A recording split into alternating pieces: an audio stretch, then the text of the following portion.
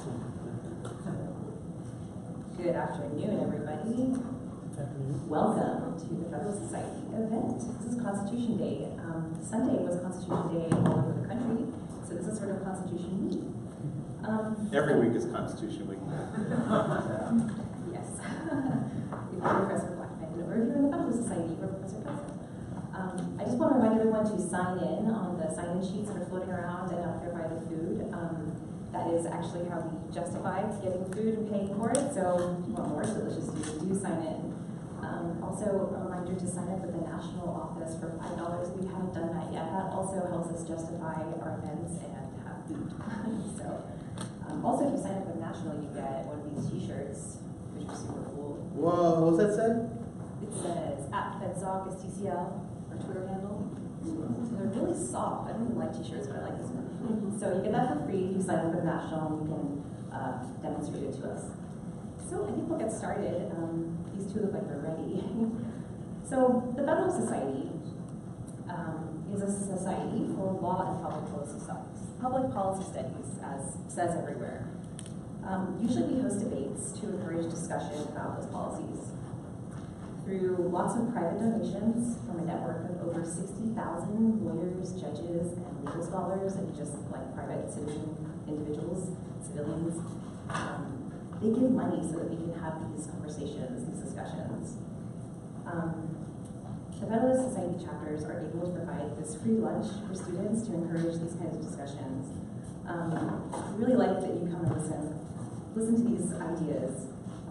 Please sign in. So I really like policy studies, obviously. That's a big part of why I decided to join FedSoc. But I really don't like politics.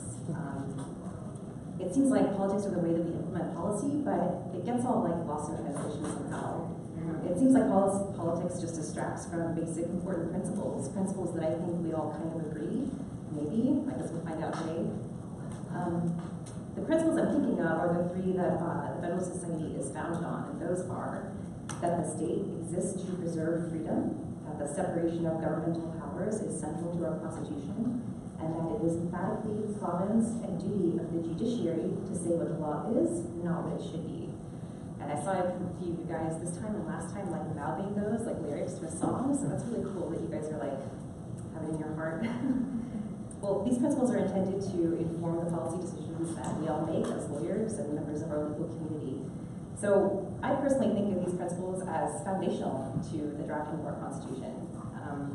The reason I chose to become involved with the Federal Society is because these principles, like beyond and outside of politics, make sense to me. They seem to be valid in and of themselves, outside of political discussion and maybe this cultural war thing that's happening. But I have to admit that I'm kind of tormented with the idea or with the tension between the difference between my understanding of what happened and what the framers actually intended, and then how we should implement that now. And because this understanding informs my and our actions as future lawyers, I'm really trying to get it right. So that's what we're trying to do here with Constitution Day. I'm not a constitutional law professor, and I probably will never be, but we have two right here. So, ladies and gentlemen, if you don't already know about our resident common law experts, allow me to introduce to you Professor Randall Kelso and Professor Josh Blackman. I think that they we need no introductions. Oh, that's okay. Thank you so much, Ashley. I'm grateful to the Federal Society for hosting this, my good friend Randy Kelso.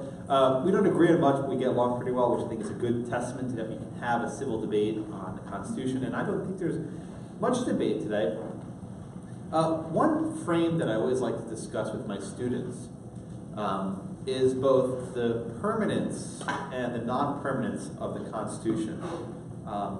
On the one hand, our Constitution, which has 7 articles and 27 amendments, has been changed very few times in the last 200 years.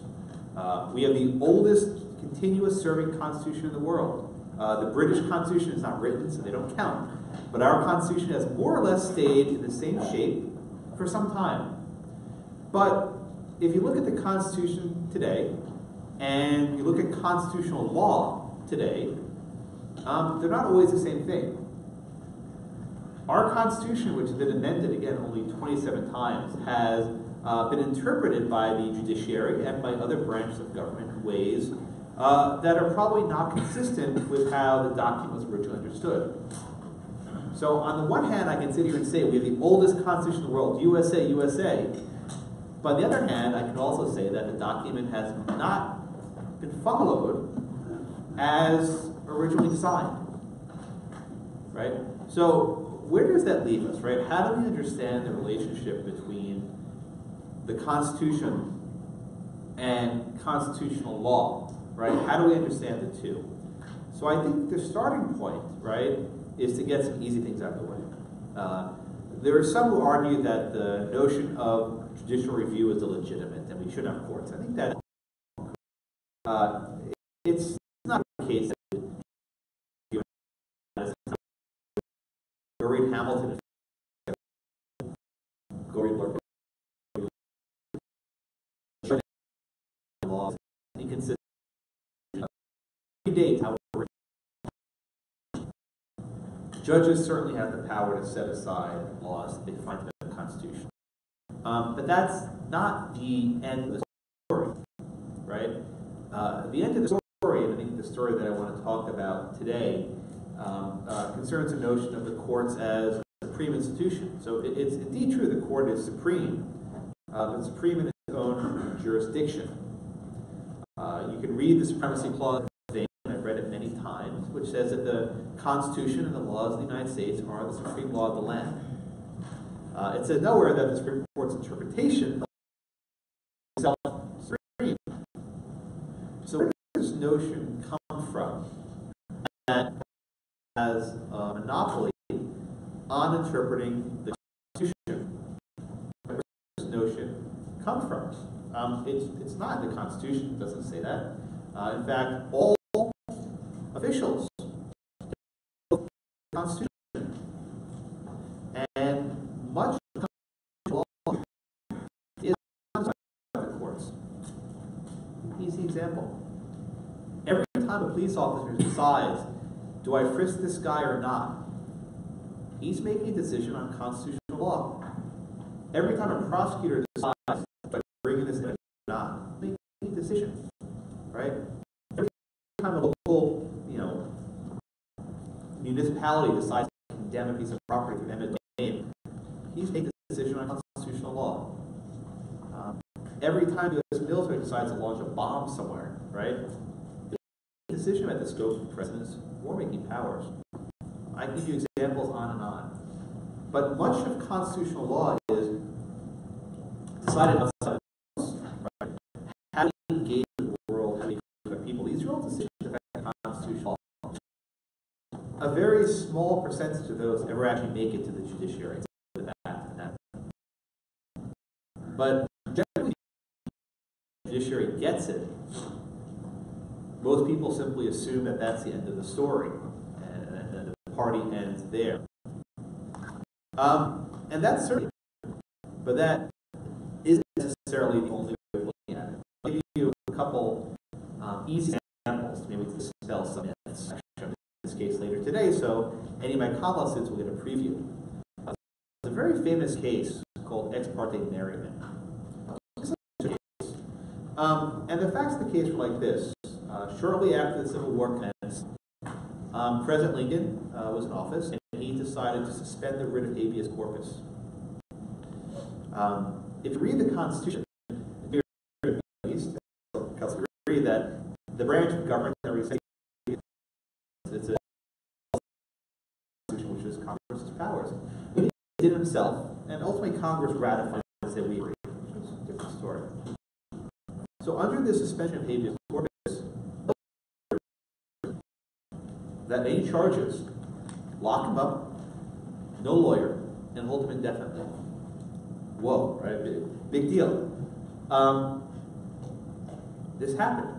The U.S. military, the Union Army, arrested a guy named Merryman in Maryland. Maryland was a border state that had a lot of Southern sympathizers. And he was held at Fort McHenry, which is in Baltimore. Merryman's lawyers managed to swear out a writ of habeas corpus to Roger Taney. Yes, the same Roger Taney from Dred Scott. Unclear exactly why he was even presiding. He was a circuit justice from Maryland, but this was not a case brought in the jurisdiction of the circuit court. And Taney issued an order telling the telling the general, bring Merriman here, deliver his body, habeas corpus, right, produce the body, bring him here. The general didn't show up himself. He didn't send Merriman. Instead, he sent one of his assistants to bring a letter saying, Your Honor, no. We're in the middle of a war, and this guy is suspected of committing war crimes or whatever else. We're going to hold him. At that point, Chief Justice Taney issued an order. He said to the marshal of the court, I want you to go to Fort McHenry and get the general, bring him here. Can you imagine, right?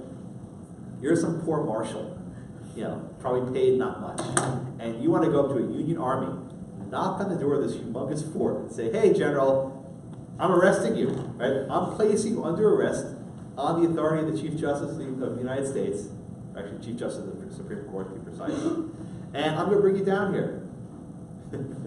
As you can imagine, came up and whatever, knocked at the door, they said, screw off, go away. Okay.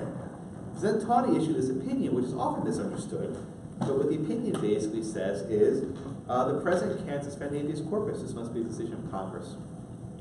But Taney said, I recognize I can't make anyone do something, so here's what I'm going to do. I'm going to order my opinion to be sent to Washington to President Lincoln. Now, it's often said that President Lincoln ignored Taney, which is simply false. There's no evidence Lincoln was even aware of this order.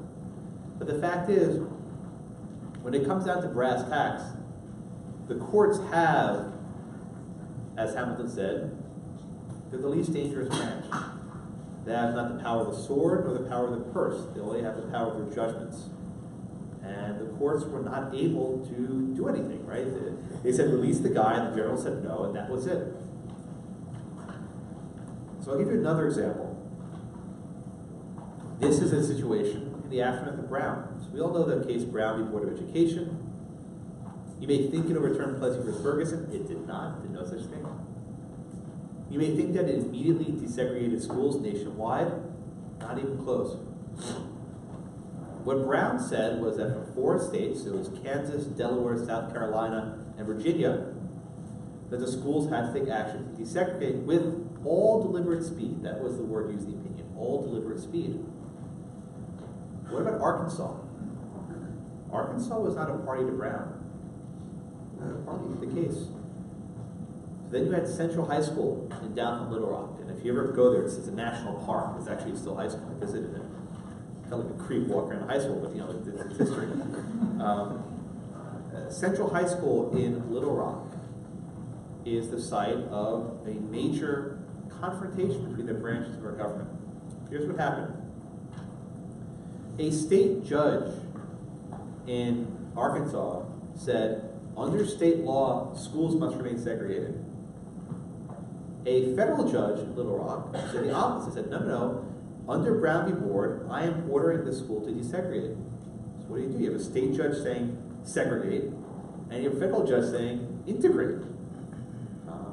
Neither a federal state judge or a district court judge are superior. They're not. They both have an equal claim to the Constitution. They both take an oath to the Constitution.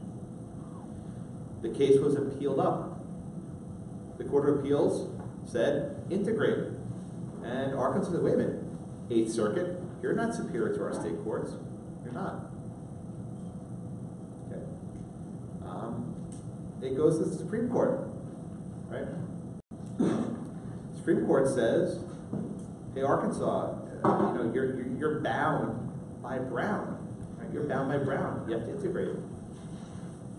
Now, if the Supreme Court had just done that and nothing else, is there anything that would require the governor of Arkansas, Orval Faubus, to integrate schools? Could ignore them. But something funny happened before the Supreme Court's decision. President Eisenhower, the former general, ordered the 101st Airborne to escort African American students into the building. It was called the Little Rock Nine, basically these 9 students who were denied entry to the building. And they were let in.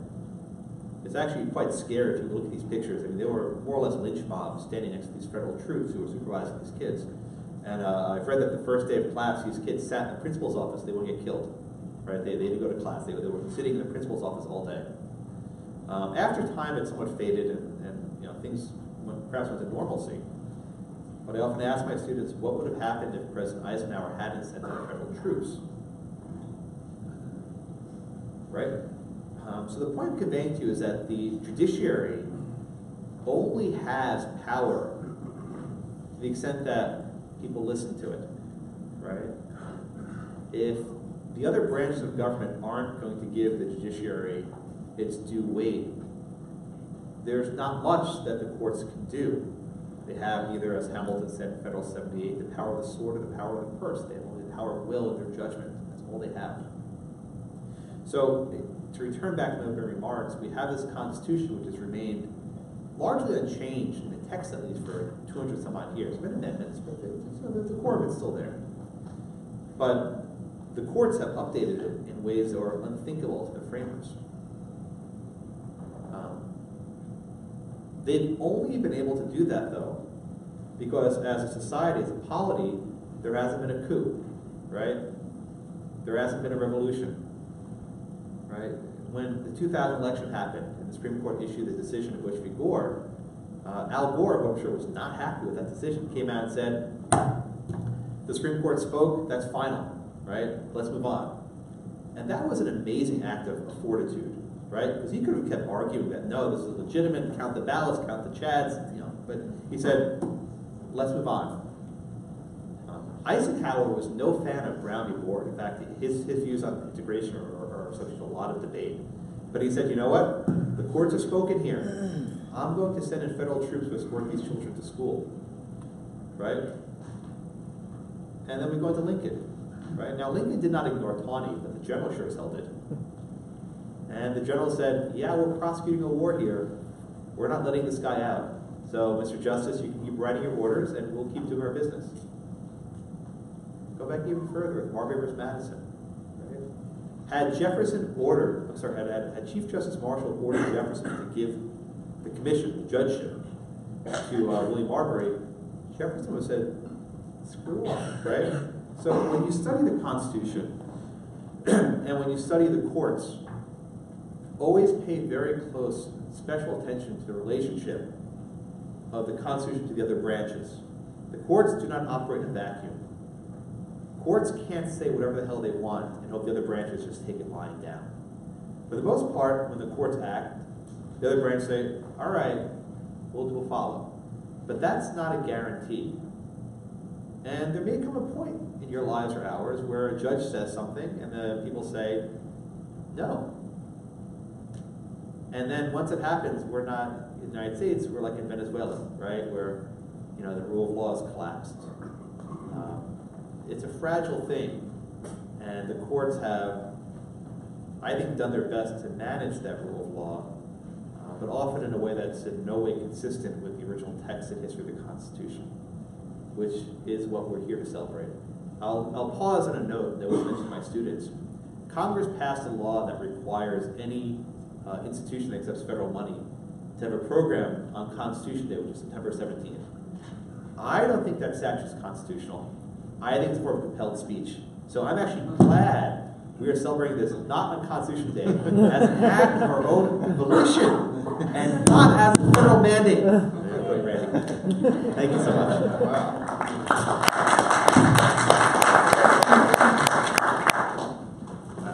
Fortunately, that's one of those issues that will never come to court. So I'll say this. I got two basic points from the themes that Josh just talked about. One is, he's of course exactly right, that when the Supreme Court says something, or the court says something, that's not the end of the story. The question is, how is it implemented, and who implements it, and how faithfully do people either listen to it or not. And the one thing he sort of indicates that in general, most of the time in our nation's history, responsible official government actors have paid attention then to what the Supreme Court has said. And even when they don't necessarily personally agree, like President Eisenhower and Brown v. Board, Eisenhower understood the Supreme Court said, in Brown, you're supposed to integrate. The Supreme Court's going to say it applies to Arkansas. So Eisenhower sent the troops in. That wouldn't have been, I don't think, his policy preference, but he said, I'm going to enforce because I'm going to pay deference to the Supreme Court's interpretation. So when individuals do that, it does in fact give the Supreme Court's decisions a lot more weight than they might have otherwise had. Even in Ex parte Merriman, as indicated, maybe the general, an isolated case of that one individual, didn't listen much. But Lincoln didn't take that as a sign that he was going to ignore the Supreme Court broadly during the Civil War. He again, paid attention to trying to stay, broadly speaking, within the boundaries of his understanding of the law. And so that's a real critical point. It's a real critical point in our nation's history that actors have done that, because it's true, there's nothing the court themselves, they don't have troops, they don't have enforcement power directly on their own, very much. Now, of course, what they can do, if someone doesn't follow their orders, they can hold someone in contempt. You can hold someone in contempt of court, and that's, to some extent, a power. On this issue, though, one of the things, I think is the most troubling thing, that with all the other things going on in the world the last month or so, hadn't got as much press as it should have, was President Trump's pardon of Joe Arpaio out in Arizona. He didn't follow a court order there regarding treatment of Hispanics and stop and frisk and things of that kind and questioning. He was found in contempt of court. The judiciary said, you're violating our orders, we're finding you in criminal contempt of court. But instead of standing behind that, President Trump just pardoned him and said, I don't care that you're in criminal contempt of court, I'm going to give you your free card. That really undermines the rule of law. No, the presidents generally don't do that. Presidents generally stand behind the courts when they ask for enforcement power. President Trump didn't in that case. He just pardoned Arpaio, even though he was found in contempt of court. And in terms of sort of adherence to the rule of law, that to me is sort of very kind of disturbing if it becomes more of a trend. And particularly as the Russia investigation goes forward, the issue arises, well, how many other people will Trump end up pardoning to try to avoid court scrutiny of actions? Nixon didn't pardon anybody during Watergate. And Nixon didn't destroy the tapes when he was told by the court to produce them. He produced the tapes. He didn't pardon any of his associates who were up for obstruction of justice. It is true that after he resigned, President Ford pardoned him, sort of let the nation move on. But all the rest of the actors, Nixon didn't even consider pardoning them. I'm not as confident Trump is going to take that perspective. But absent an unusual case like that, it is comforting that in general throughout our nation's history, the official actors have sort of tried to stand behind what the courts say the law is. Okay, now the other point about, is the court today interpreting the Constitution in ways different than the framers would have imagined? That's the big debate really in constitutional interpretation theory, is between, do you interpret the Constitution as a living Constitution where some of the broad terms in it, freedom of speech, free exercise of religion, equal protection, due process, do they have a meaning that evolves over time in light of our better understandings of what equality or liberty under the Due Process Clause means? Or do we give them a more static interpretation and ask, well, what did the framers and ratifiers at the time the provision was ratified, what did they think equal protection meant, or due process meant, or freedom of speech meant? That is sort of, I think, the foundational sort of issue that divides justices in thinking about how to interpret the Constitution. It's often said, and the Federal Society's sort of official position really is that the framers expected the Constitution to be more a static Constitution, to be fixed at the time of ratification, and that we ought to interpret it in light of what's called the original intent at the time of ratification.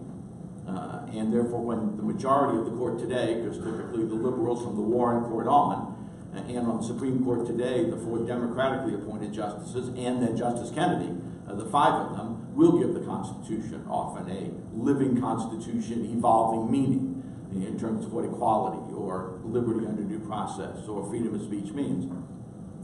And the Federal Society, of course, criticizes that heavily. It says, no, they're interpreting the Constitution in a way the framers would never have imagined. The framers would have expected a static interpretation in light of sort of their views at the time of ratification. I think there is almost no historical evidence that that's what the framers believed.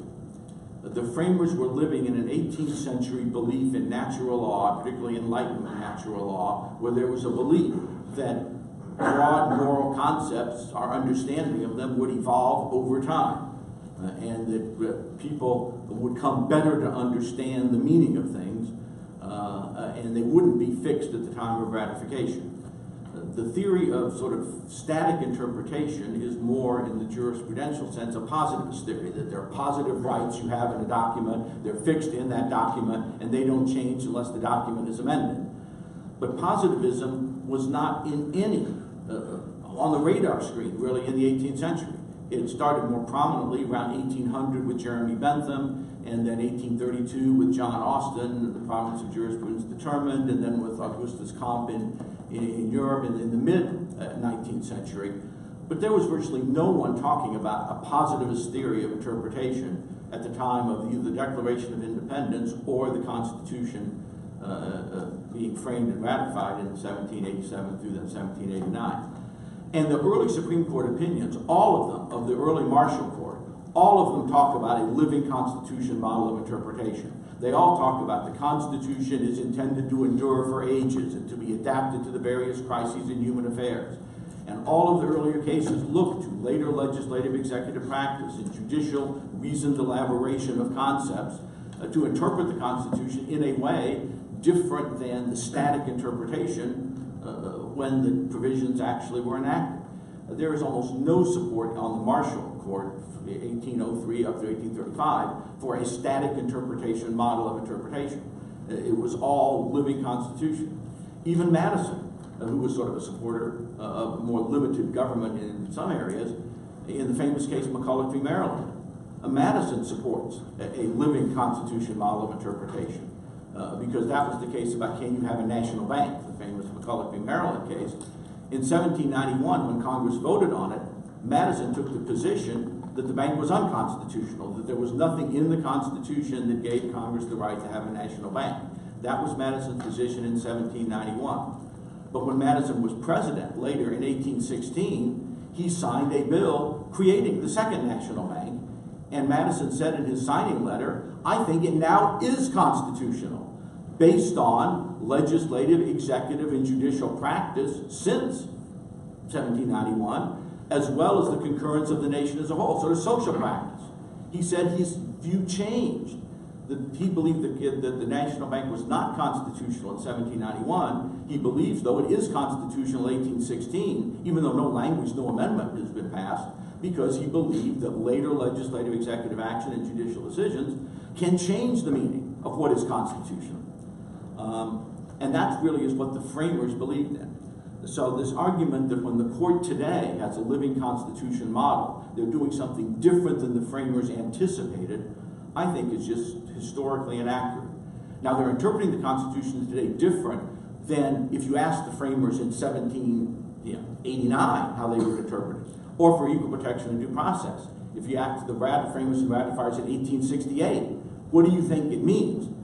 Yeah, they would give a different answer than what the court's giving today. But if you ask the framers in 1789, or for the 14th Amendment, 1868, if you ask them, how do you think the Constitution should be interpreted, say in 2015, 100 plus years later, they would say, we think the judges ought to take into account later social developments, later legislative executive practice. I think they'd be very comfortable with how the Constitution is being interpreted today. I don't think they'd be shocked at all. They would say, well, yeah, you ought to interpret it from today's perspective and today's knowledge, not in light of what we thought a century or 2 centuries ago. Now that's to me the big debate, and certainly the Federal Society and the judges who support it disagree with that. And as a political matter, the Supreme Court's closely balanced. Now there's sort of 4 more liberal justices, 4 more conservative, and Kennedy's in the middle as the moderate, but he believes in a living Constitution clearly in many of his decisions. But membership on the court can change. it's one of those interesting things that, you know, had Hillary Clinton won the election in November, the way many of us in the media and everyone sort of anticipated, you know, Merrick Garland would have been on the court. You would have then had 5 strong votes for a living constitution. Justice Kennedy would have retired because he no longer would have been the critical 5th vote. He loves being the critical 5th vote.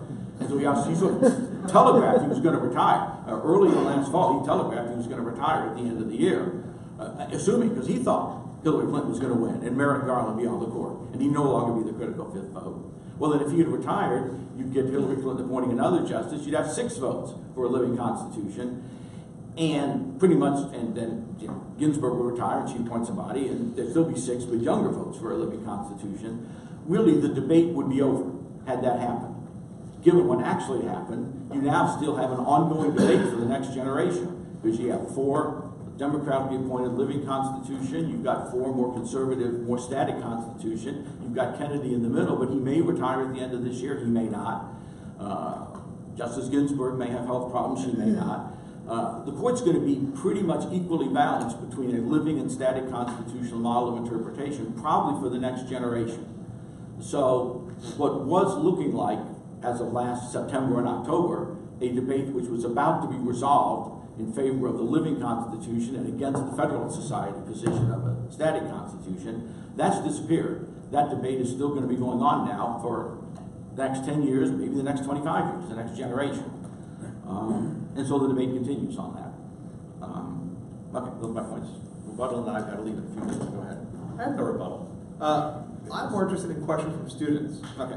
Given that we have limited time. So I will graciously waive my rebuttal to Randy, and we'll go to questions. Doesn't the balance between living and static kind of build a stronger push towards equity in the court system? Because you have both sides represented, you get a literal interpretation kind of gives you a little bit more of a constraint to new laws, whereas the living constitution then kind of allows you the adaptability of social change. So I'll answer the question this way.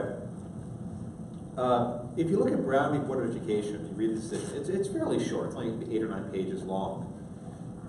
Chief Justice Warren spends about a page or so saying, we really try to look to the original meaning of the Constitution, right? We looked at the ratifiers of the 14th Amendment. How would they have understood segregated schools? And we found that it was inconclusive. That's the word he used, inconclusive. The question is, why did he bother doing that? If we just start off by saying with a living constitution, let's just say, hey, it's unequal. It's unfair to have segregated schools. Let's be done with it. So judges, even on the living constitutionalist bent, have this hanging instinct to look to history. Maybe they abandon it, but they at least try and say, well, the history is not conclusive. Let's move on from there. Look at a case like Heller, right? At the Second Amendment. Justice Stevens wrote a 70-page opinion that was originalist-ish. Criticize the methodology, but why don't we just say, as a matter of our current society, there's no other country in the world that allows private ownership of guns like us? That's the question. So even if judges ultimately come out with a living approach, there's this innate yearning, a panging to talk about history that will remain no matter who's on the bench. And William Bode, who teaches at Chicago, has called this that originalism is the law, right? You start with originalism, maybe go backwards, right? You don't start with living constitutionalism. You start with originalism, and then maybe you deviate from it. So even if, you know, Garland had replaced Scalia, and, you know, Kennedy was replaced by a Hillary appointee, I don't think originalism disappears. It may not provide the rule of decision, but it's still in our hearts. It would have been the hearts of some, but not in the majority of the Supreme Court. And as a matter of constitutional law, it would pretty much have very quickly disappeared. But that's not happening now. Now the debate continues for at least the next generation. And maybe that's healthy that it continues for the next generation. But it certainly will. There's no question about that. Other questions? I want to ask one question from our officers before Mr. Kelso has to go. It's one of the benefits of being an officer, you get to ask a question. What would you, if there was one thing you could amend, take away your act to the Constitution, what would it be? If I were doing it, but it's never going to happen, so it's one of those academic questions, I would actually place limits on the Supreme Court justices' tenure. Term limits? Term limits. I would say give them a fixed term. Most constitutional courts around the world, the justices on those constitutional courts have fixed term limits. Now, in most cases, it's like 12 years. I think that'd be a little short given our tradition. but I would at least place 24 years, say no more than 24 years on the court, so you'd have predictable retirements, not people strategically resigning or hanging on until they die. And you would have a more predictable turnover on the court. And you could then have presidents not always try to look like, I want to appoint somebody in their 40s, so they'll be there 35 years. You could have people who have a little more experience in their 50s or early 60s think, oh, they can now be appointed because you're only going to be on there 24 years anyway.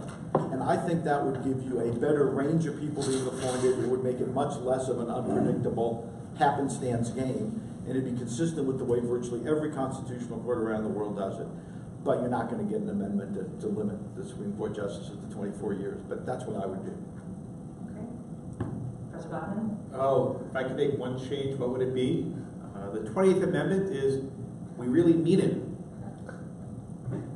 We mean what we said in the first 27. We mean it. Read them. But then, of course, they can ignore that constitutional amendment as well.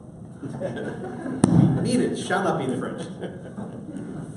Other questions?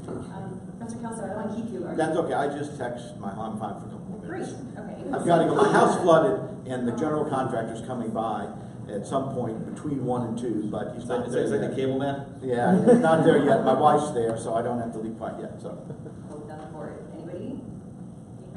You guys? You with the red ball? Yeah, go for it. Somebody's got their hand up. I mean, with the plaid shirt. Were you raising your hand? Oh, no, I was just I'm sorry. So he raised his hand. Thank you. Yeah. See. Okay. Well, I have lots of questions from our officers, so Sure, hit us. I'll go there. Okay. So you're talking about the difference between the living constitution and the static interpretation.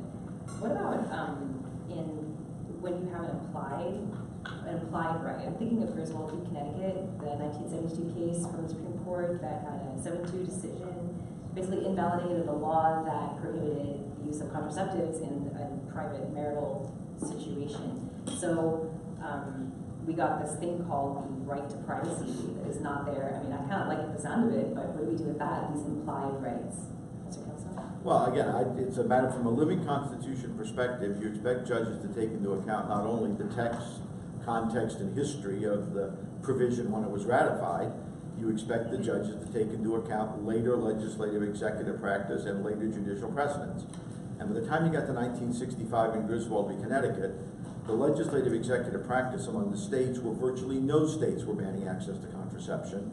Connecticut had a strange sort of outlier law that actually wasn't even enforced. They said you can't buy contraceptives, but people were selling it under the table in drugstores to people anyway, and the police were never enforcing it.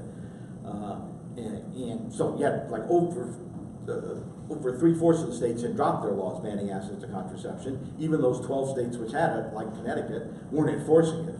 So the legislative executive practice really was people have a liberty right to buy contraceptions if they want to. And the Supreme Court had developed some cases over the course of the previous 40 years, beginning to talk about aspects of individual liberty and right to make personal decisions about one's own life that are fundamental to ordering your life, like whether to have children or not, and whether you want to have reproductive sex or not.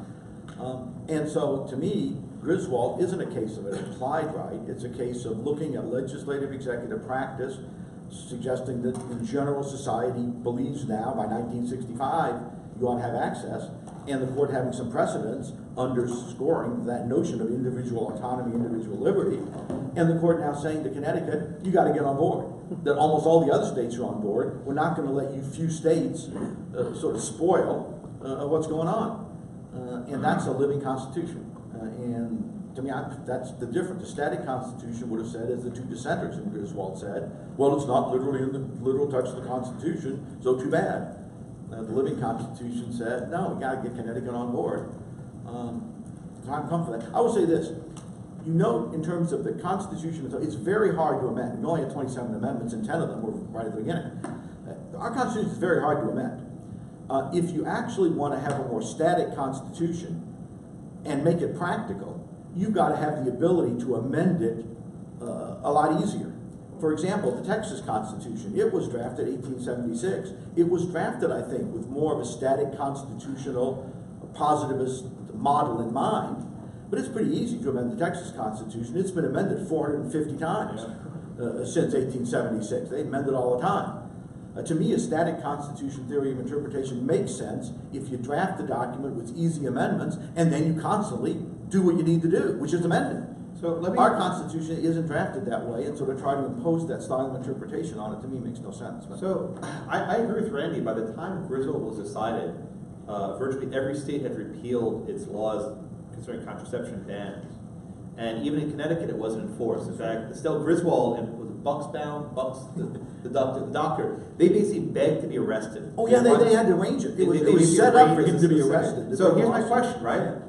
During the pendency of that case, Connecticut repealed the law. Why couldn't they just lobby the legislature to repeal the law and be done with it?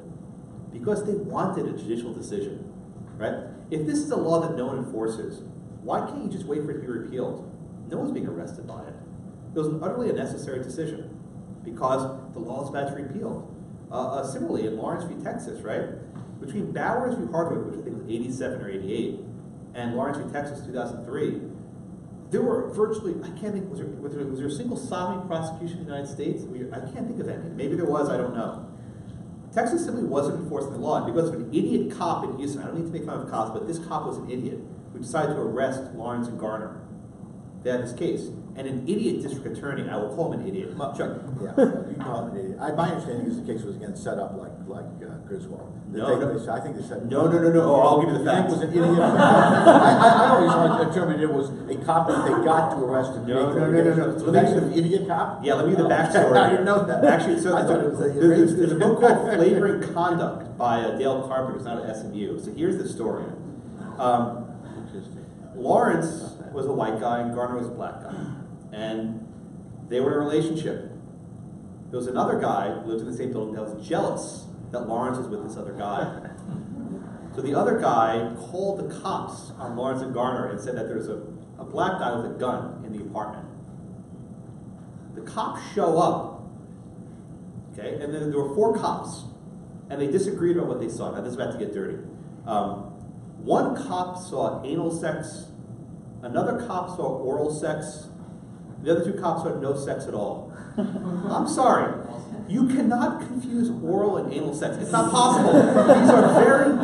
These are very different acts of human biology. You can't confuse one or the other. Okay? You can't. Seen my mother-in-law's face? So, Lawrence said we weren't even having sex. From as best I can gather, they were probably naked on the couch cuddling, whatever, right? They weren't even having sex. Okay? As soon as they were arrested, various civil rights groups decided we want to make this a test case. They actually pleaded no contest because they wanted to not have a not guilty verdict. They pleaded no contest, right? The Houston DA, Chuck Roosevelt, an alum of this school, decided that he wanted to take this case up to the Supreme Court. Governor A.G. Abbott begged him, please don't appeal this case. I think it was either Ted Cruz or Coleman at the time. Do not appeal this case. Just let this one go, right? Don't prosecute this. And then he said, fine, I'm going to prosecute it. Then Abbott said, let us argue it, because Roosevelt had never argued a case in the court. If you want to see an example of horrible advocacy, listen to the arguments of Chuck Roosevelt in Lawrence v. Texas. Chief Justice Rehnquist was so angry, he said, all right, sit down, whatever. You're not making any good arguments here. So this was a mistake from top to bottom. They should have never charged them, should have never been arrested, and they should not have appealed to the Supreme Court. They should have just taken the Fifth Circuit decision and let it go. But because they did, now we have this decision, right? The marriage cases are different, right? Those were laws being enforced in all of 37 or 35 states. That's a different story. But at least for Griswold and for Lawrence, these were statutes that no one was enforcing. And they should have just fallen into destitute. That's although it does make, there are collateral consequences. For example, in Texas at that time, they weren't enforcing the sodomy statute. But suppose you say you wanted to be a police officer and you actually were gay or lesbian. You had to be in the closet. You couldn't tell them that, or else they wouldn't hire you. Because they'd say, oh, if you admit you're a practicing lesbian, you're violating the law and we're not going to hire you as a police officer. So there were sort of collateral consequences to having that law on the books. Even though they weren't prosecuting people, you couldn't be... But that wasn't the sodomy statute. That's a secondary statute you could have had a facial challenge to. Yeah. You could have said that because they got rid of the sodomy statute and the whole circumstances surrounding it, it became possible for lesbians and gays to be in the police force and be out of the closet. There was a consequence of that happened because of that case. And the same thing in Connecticut, you could buy contraceptive, but you had to buy it under the counter and know the person is more squeamish, rather than just being able to, buy contraceptive the way you can buy it today. So there are collateral consequences to actually having the decision be made and getting rid of a law, even if it's not really being fully enforced. But that's it. I had always thought that the police officers were in on setting up the test case, and then they pushed it stupidly. But you think that? No, the Dale officers Carpenter did? wrote a Okay. book called Flagrant Conduct. Okay, well, I strongly recommend it. It's a very good book. Good. And actually, in Garner's New York Times obituary, they mentioned this. Not Garner. Lawrence died in the last couple of years. They mentioned this as obituary in the Times. Although I'll say this, the advocacy of Roosevelt at the Supreme Court would have made absolutely no difference to the outcome of that case. None. Kennedy was going to decide the case along with the liberals exactly the way he decided it, no matter what the briefs of the case or argument were. I agree. Well, once it got to the court, the outcome was. But if you want to look at what not to do in the court, listen to that article. Yeah. It was not good. But it is one of those, it makes a good point, though. I make this point. Yeah, people go oral argument, Supreme Court, blah, blah, blah. I would say 90% of the time, the cases are going to be decided based on the briefs and how the judges are going to decide. I agree. An oral argument makes almost no difference in most cases, one way or the other. You can lose a case in argument, but you probably can't win it, right? So if you make a concession that you shouldn't, they can use that to nail you. So you can lose a case in argument, but it's very hard to win a case in Yeah, I think argument. that's right. Yeah. Anything else you got before we finish up here? Any other questions? Another question from one of our officers. I saw some hands. Hand over there. Brent? Seems like I want to know, is it new, this whole, the executive district? Well, I guess it's not new. How fragile do you think our democracy really is when it comes to different branches disregarding the court? Because it seems to be not everyone is quite as, we'll say, peaceful about it as Gore. Well, President Trump, with whatever excesses he has basically followed court orders. I think he's trying to do so scrupulously. In 3 cases, the Solicitor General has gone back to the Supreme Court saying, look, we're following the law, the Ninth Circuit screwed up. I'm talking about the travel ban here. And in 3 cases, the Supreme Court said, well, we'll split the difference. Ninth Circuit went too far, but Trump don't do this. There hasn't been an instance where the Trump has said, I'm not going to follow this too bad, right? I'm sure people think he said that, maybe his tweets suggest that, but at least as far as his lawyers go, they're trying to comply with court orders. So I haven't seen that. Now he's been disrespectful to the courts, he's criticized them in awful manners, racist manners, but his lawyers have been trying to keep it, I think, a ship that's rocking back and forth as sturdy as possible. So far, except for the pardon of Arpaio. And except for his tweets, I think, suggest to other people out there that they should feel more legitimate in, opposing what a court says the law is. And that's, to me, that's the troubling thing of his tweets. He rarely legally follows up on them. But it creates, a social sense where he's encouraging other people to behave in ways that, fortunately, people in his administration aren't letting him behave in that way. So it's, I'm concerned about the tweets just from the message they send. But it's true, in terms of officially his lawyers have stayed on track, except when he's got this, I'm really worried about the pardon power and how, particularly as the Russia investigation goes forward, he's going to think, I've got the pardon power, I can use it, and there aren't any real limitations on, constitutional limitations on his ability to use the pardon power. The courts can't do much about that, really, the practical matter. And Congress isn't going to impeach him, I don't think, for it. So we'll see. I think it's going. I think one final point. I think it's really going to hurt Trump, though, when they go and hear the travel ban case. I think the fact that he sort of pardoned Arpaio and undermined the sense of the rule of law so outrages justices like Justice Kennedy, who so strongly believes in the rule of law, that I think Trump, and maybe even Roberts, they're not going to give Trump any leeway when it comes to travel ban argumentation. I think he's hurt himself on that by showing that kind of disrespect. Now, we'll see. I may be wrong about that. But my sense is that he has hurt himself with legitimacy with the court with that. Yeah. In what cases do you think it is appropriate for the president to pardon for offenses against the U.S.? Well, the question, and this I think is Randy's point, offenses against the United States, there's an argument refers to statutory violations of the law. Contempt is considered an inherent power of the court. So the argument that a number of law professors are advancing is that contempt can't be pardoned. And in fact, some law professors have actually asked the court to appoint a special prosecutor to go after, continue prosecuting the case. My opinion, I wrote a piece in the Ohio part, and I think it's actually very dangerous. I'm with Randy. If you start pardoning people to get around investigations, you're really screwing things up. I think that's a very, very dangerous trend. Now, Ohio can still be prosecuted in state court, right? There's nothing a federal pardon can do to stop your state court prosecution. And civil damage has also remained an option. But that's only Ohio. If this is a Russia matter, there are no analogous state law offenses in the same way you would having a civil rights violation in Maricopa County. In the particular case, I mean, Arpaio's 85 years old. He's Yeah. not even officially in a position anymore. He's retired. You know, I don't care whether he spent 6 months in jail or not. I guess I don't care. But to me, it sends a signal about some of these other things that may be coming up. I agree with Randy on this one. I was very troubled by the Ohio pardon. Also, one other note on that.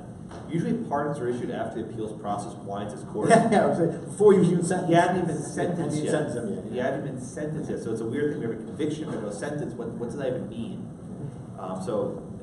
That's problematic. Randy, you gotta go. I've got to go. All right, I'll take a couple more questions, and we'll bounce around 1:30. So yeah, Thank you, President Kelso. Thanks so much, Randy. Thank you so much.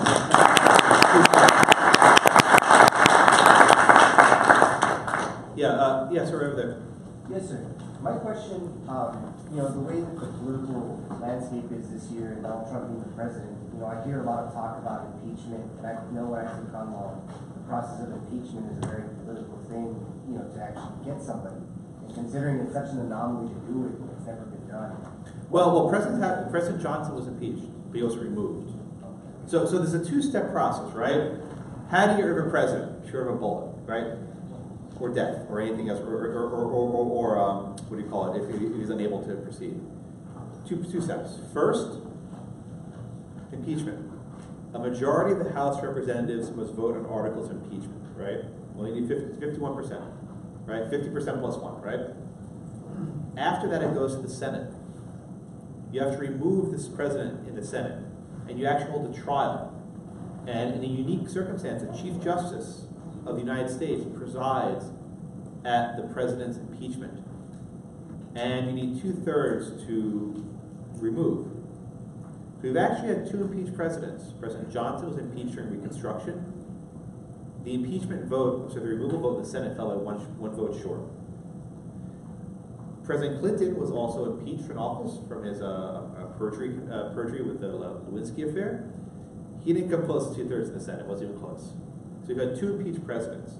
But your question, I think, is a good one, right? How do we know to remove the president? In other countries, presidents are removed all the time. They're called coups, right? Go look at Latin America, right? There's a coup every 5 minutes, right? One coup after another. The ability to remove a sitting president who was elected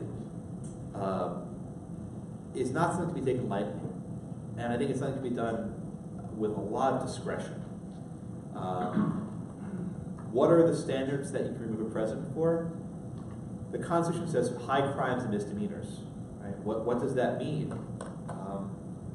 If you ask Randy, I don't know, but that phrase had a meaning in the English common law system. There was a meaning there.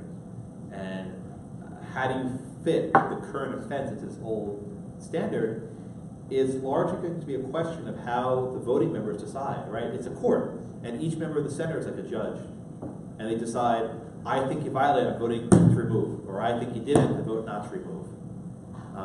These are hard questions, and when you go down the impeachment process, think of it this way: if you fail, you don't get enough votes, then what happens, right? You have this president who's been wounded severely, and that impairs his ability to lead. Now, the foreign states, think of international law, right? How are foreign leaders going to look at a president that was almost thrown out of office? Now, President Clinton's impeachment came towards the very end, I think in 98, he was basically on his way out. But Trump was in president, 7 or 8 months? Feels like a lifetime, right? But it's been 7 or 8 months? I'm reserving judgment on the impeachment question. My point to all of you is, be very careful when you open up this route, because it could backfire. A president who's unpopular and doesn't have a lot of power can't do much, right? A removed president, though, and the precedent that sets may be dangerous. Also, the VP probably will be much different. As much as people don't like him, the VP is probably more or less the same policies. So you may get exactly the same thing after a 2-year trial where government basically shuts down. I mean, the Clinton impeachment took up like a year, but it's a consuming event. It just sucks you in. So again, I'm reserving judgment on it, but my point is, approach it with the caution I think it warrants. That's another hand, yeah, the back. So, you particularly mentioned, first of all, in the dissent about how they don't necessarily think that these rights are inherent in the Constitution.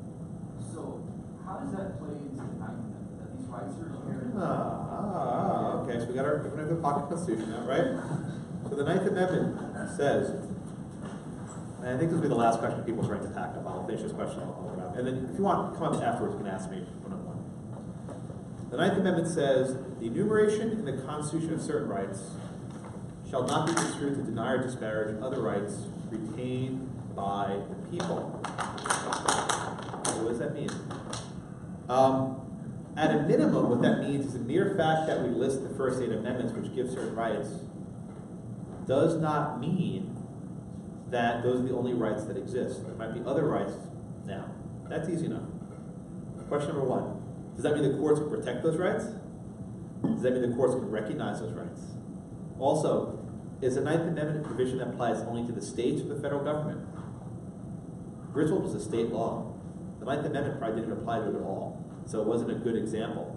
But the point to convey is there is this notion in our Constitution that our rights are not limited to those enumerated. That I think everyone can agree on. Anything else? Well, as Professor Blackman said, you're welcome to come up and ask us some questions afterwards, but I think we're going to call it a day. Thank you, Professor Blackman.